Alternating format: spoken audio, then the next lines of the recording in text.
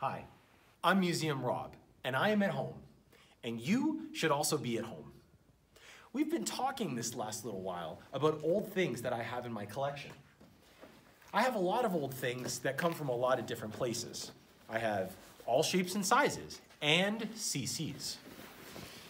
Today's object is a Suzuki GSXR-1100 motorcycle.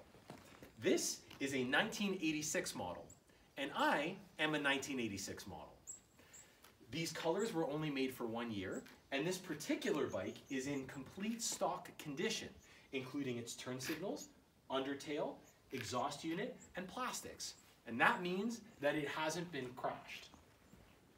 It was developed by a team of engineers that raced it in 24-hour races in Japan in the 1980s. I'm going to start it up for you, and you can see how it sounds.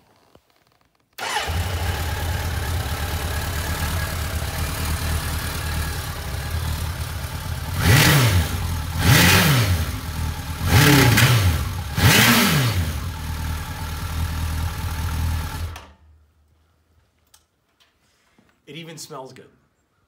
And the overall shape of this bike speaks to the optimism that came with Japanese engineering and the possibilities that could be achieved and overcome through finding solutions to mechanical problems.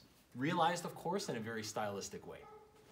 So, thank you, camera person Maria.